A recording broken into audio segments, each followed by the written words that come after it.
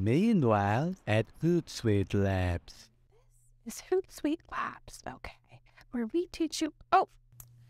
Are you looking for ways to save time posting to social media so you can spend more time not posting to social media? I sure was. It's a big day for me. And that's why I found myself posting to all my social media accounts at once. I'm sure you've thought of doing this too, but should you? I'm going to tell you why it's a bad idea to post to all your social media platforms at once, but then I'm also going to tell you how to do it and how to do it right so that you can save time and get results.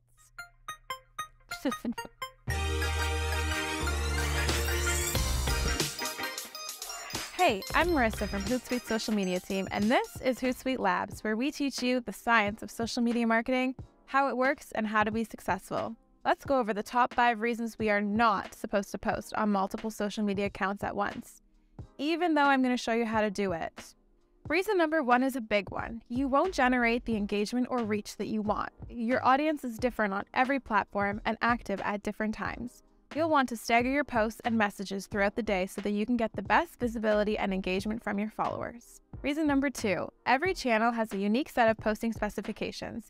Instagram likes vertical video, whereas YouTube is horizontal. Character counts are different on every platform, image sizes are different, and most of the time, creating content for each social network is more about repurposing than reposting. Number 3, beyond asset specs, the way you write and speak should be slightly different on each channel. And not just because your audience on TikTok is looking for entertainment, whereas your audience on LinkedIn is looking for educational content. You don't want to talk about retweets on Pinterest or use hashtag InstaLove on LinkedIn. I mean, you probably wouldn't want to use hashtag InstaLove anyway. You should watch my colleague Dimitri's video on Instagram hashtags if you want to learn more. Reason number 4, you don't want to be the spam bam thank you ma'am account. If you're going to use the same piece of content to post to multiple social media accounts at the same time, anyone who follows you on more than one platform is going to notice and mentally file you away as kind of spammy. Slap that like button if you too hate spam posting. Okay, so posting the same content to all of your social media channels at once is not the right move. But there's a way you can make this type of posting schedule professional, polished, and spam-free. To do this, y'all need Hootsuite.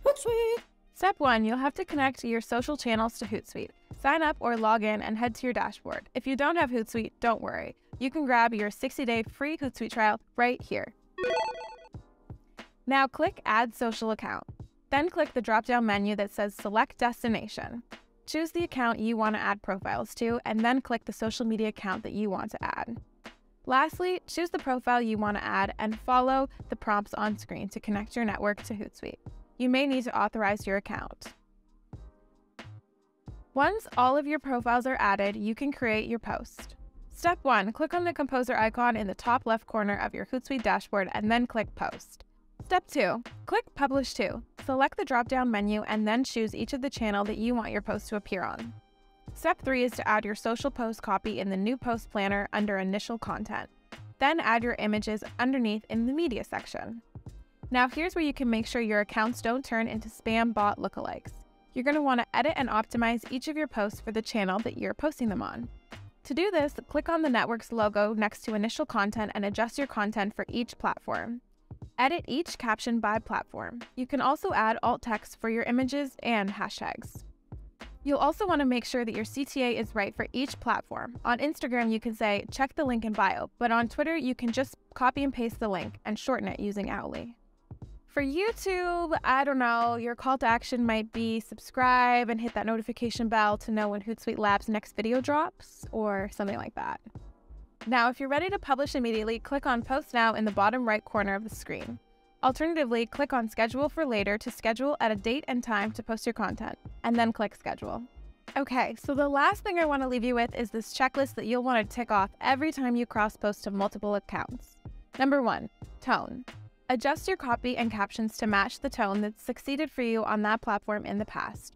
Everyone is looking for value on social, but what kind of value depends not just on the platform, but on your specific audience on that platform. Remember that Hootsuite has Grammarly integration that will analyze your tone for you.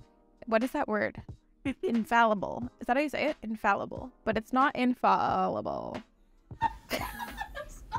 It's not infallible, but it's got some good suggestions.